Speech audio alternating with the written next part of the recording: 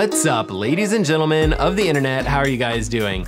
That little intro there, it was my first attempt at making a 3D render, and it's a render of a product that I've never seen before and a product that actually doesn't exist at the time of recording this. And I'm recording this in late April of 2020. And so bear with me a little bit as I try to come up with some sort of way to represent a product because it is a product that I'm very interested in. And the product is called the Garmin Vector Air. And it's both a power meter and an aerometer. And it's a product that we're fairly sure is coming in the near future. And it's a product that I think all triathletes or time trialists should be very interested in. So in this video, we're gonna go over all the details about the product, or at least all the product details that we're fairly confident about. And we're actually fairly confident about a lot of the details because there was a bit of a leak late last November. And after we go over the details that we know about, I wanna take a little time to talk about why this product is important. I wanna talk about competitive products on the market, and just some tips and tricks for using a product like this. And I'll probably throw out a little bit of science or a little bit of explanation on how a product like this works, just so you'll have a fuller understanding of what we're talking about and what are some of the weaknesses of aerometers in general. Okay, so let's start off with the basics. This product is gonna be both an affordable power meter, or if paired with a direct force power meter, it's gonna be able to produce and provide live CDA values and live wind speed.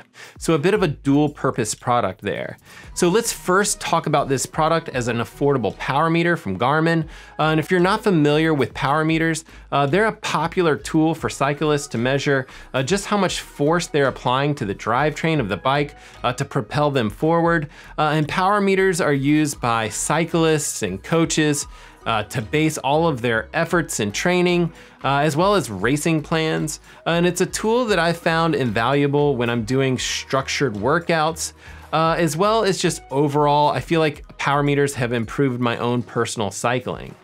And this product is slated to cost about $300 US, which would put it on the very affordable side of power meters that are currently on the market. I feel like there's a couple other power meters on the market that are kind of right in line there, but those are definitely the most affordable power meters on the market at that $300 range. And Garmin does already make one of the best power meters on the market. It's called their Garmin Vector series, and they're a pedal-based power meter, and they're on their third generation. They have both their Vector 3 and their Vector 3S, and those cost somewhere between $600 and $1,000, depending on whether or not you have the single-sided power meter pedal or the dual power meter pedals.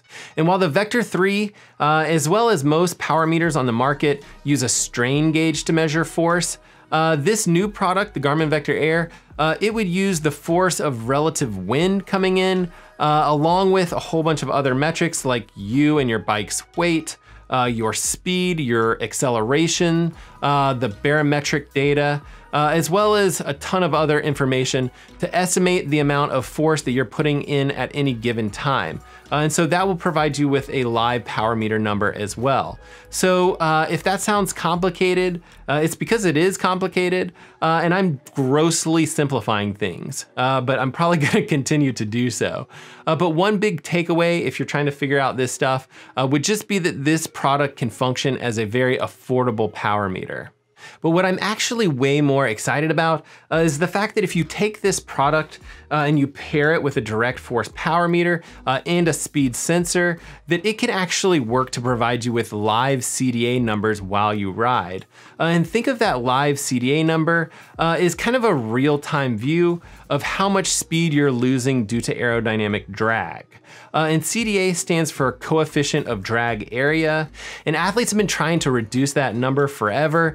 They do that by kind of changing body position on the bike, changing clothing, changing bike equipment, even changing the bike itself to try to reduce drag so that when they're cycling that they can go as fast as possible for any given effort. So you can imagine an example where you or I make some sort of small adjustment with our head position on the bike, and we see that reduction in CDA, and that number translates to saving us maybe 20 seconds in a 40K bike time trial or something like that. So lowering that CDA can be very valuable. And the Vector Air does that by using the force of the relative wind. It also uses your speed and the given amount of power that you're putting out. And it uses all of that to calculate how much drag you and your bike are creating. And these Aerometer devices typically have a few sensors, but the key one is definitely that Pitot tube that kind of sits out of front of the device itself. And not to get super technical, but think of the Pitot tube as measuring the dynamic air pressure and comparing it to the static air pressure just to get that air velocity. And they're mostly used in places like airplanes. You might see them kind of hanging off the wing of an airplane. And they're actually used in a ton of different products. But we shouldn't expect these Aerometer devices that are coming out onto the market to be this perfect representation of CDA. They should highly correlate to tests done in wind tunnels, but it's still gonna be difficult for these devices to account for things like wind turbulence, high yaw angles, and definitely things like road conditions. I don't expect this product to show rolling resistance numbers, but it's still a product that I'm super bullish on. This whole technology I'm excited about because devices like this are gonna allow normal triathletes and pro triathletes for that matter to get a much better idea of their aerodynamic position without having to go and visit a wind tunnel and paying thousands of dollars to do testing. Additionally, because this device can live on your bike long term, it should be easier to kind of train a position. Train a position, by that I mean when you're out training on a day-to-day basis, you can reinforce that positive body position that should save you time by lowering your drag on the bike. And with solid, repeatable tests, a specific test location, and some good benchmark data, I think athletes should be able to test all kinds of different equipment with a device like this and figure out which equipment tests faster with their own personal setup.